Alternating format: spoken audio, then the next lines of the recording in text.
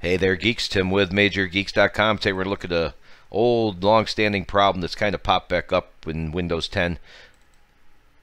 This app can't run on your PC. Now, before we get started, there's a million guides out there. We're going to walk you through it. We're going to probably be 7-8 minutes. Grab a cup of coffee, sit down, bear with me. There are millions and millions of types of software out there, and Windows 7, XP, Vista, 10. There's all sorts of possibilities. So let's work our way through the obvious. Right here in our tutorial, which I'll link to up here with a little I, you're going to have one of three messages, very similar, and check with your software publisher. Make sure user account control is on and it's blocked by admin. If you've eliminated those three, let's go. Compatibility mode and troubleshooter. You won't see this in a lot of tutorials because a lot of them are older because the troubleshooters didn't work. Troubleshooters are a database that Microsoft has of known problems. So right click on the program that's giving you the problem, hit properties. Now normally we go right down into the compatibility mode and right into compatibility mode. Not today. Let's do the compatibility troubleshooter. It's going to look and try and find problems and see if it's in their database. You could try the recommended settings first, right there. Go ahead and try that, see if it runs. If not, come back. Then let's go to troubleshoot program. And as you can see, I already have checked. It worked in earlier versions of Windows. If anything else applies, you can go ahead and check it and see what they come up with. Hit next and finish following through the troubleshooter. So we kind of killed two birds with one stone here because you can try right away with the recommended settings. If it doesn't work, you might want to try compatibility mode. Typically, Windows 7, Windows 8 would be my choice. So go ahead, do that, click OK, and then come back. We want to spend a few minutes here. You might want to try reduce color mode, say 16-bit color. Do OK, try and run it. Run in 640, try and run it. Disable full screen, try and run it. Run it as administrator. You can actually do that by right-clicking. That's up to you how you do it. As for changing high DPI settings, probably not. But if you want to try it, you can. Again, we're just throwing everything but the kitchen sink at like everybody else except for a few twists and turns. So again, you can right click and run as administrator and see if that helps. Yay. Let's move on. Alright. Hopefully that gets you where you need to be. That's a pretty good bet. The application isn't supported. Now this is kind of an interesting one. This website wasn't loading for me earlier, old versions. Sometimes you can find an old version, but check the author. We have a lot of software at Major Geeks where we offer a new version, and then they offer what they often call a legacy version. Sometimes it's no longer updated. It's usually for Windows 7, 8, Vista, 32-bit, and it should run. We'll get more into 32-bit, 64-bit in just a minute here.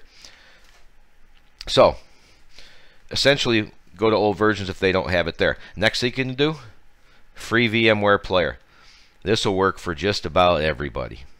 So you can't say we didn't fix it. It's just a hard way to do it. This is a virtual machine. I am sitting in a virtual machine right now. So you download it. It's free. You install Windows 7 or Windows 8, whatever operating system you used to run the application on, and it should work for you, especially if it's an older app. A video tutorial here showing you how to use it. And that is awful handy. So developer mode, this has come up a few times. I'm not a big fan. I'm not sure about this one. I think it's kind of, but give it a try on Windows 10. Start settings. I believe it's update and security. I believe for developers. Click on that and then click on turn on developer mode. All right, so click that and then the final one. If it doesn't work, come back and shut it off.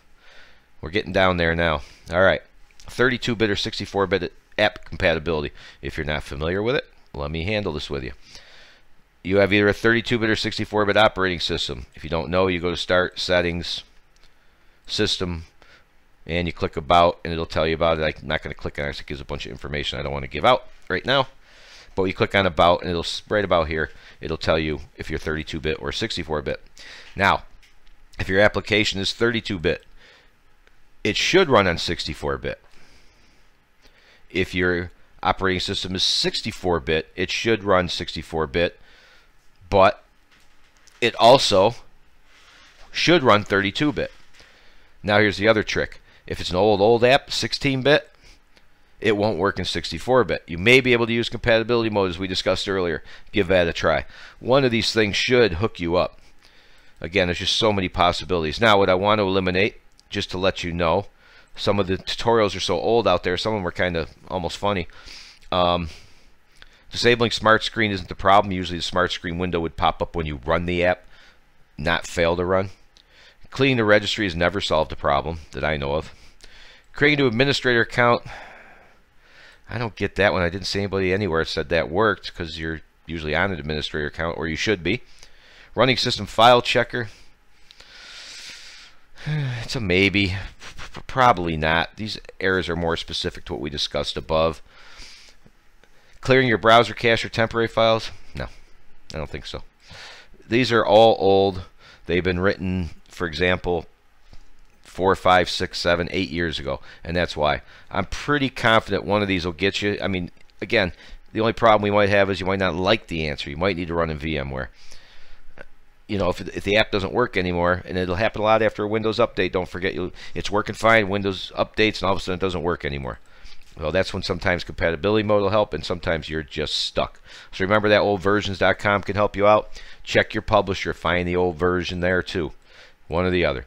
There you have it. Bottom right corner, Major Geeks logo pops up. You can click subscribe. Don't forget, if you'd like to follow this tutorial step by step, click the I. It should be up here somewhere. And that gives you a link to the web page. I'd like to hear from you. I'd like to update this tutorial. I'd like to wrap this bug up in one good tutorial, and I can do it with your help. If you fix the problem and I missed it, please let me know. I'm glad to update the tutorial and we can help others. That would be cool. I appreciate y'all watching. As always, see ya.